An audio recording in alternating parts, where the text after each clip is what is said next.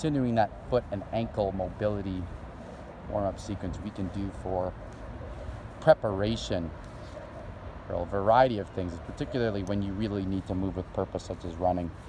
We're looking at a very extreme lateral positioning technique where we call this the open bug, squish bug exercise.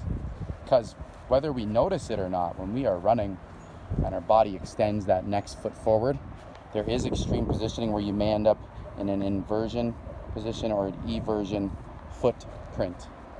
And in order to find the stability and I guess the transitional awareness out of those said profiles, it's important we actually introduce it in some form of our warm-up sequences. That's exactly what we're doing here with this particular exercise, earning those extreme positions of the outside confines of the feet and the inside rotation of that said foot space around that ankle joint.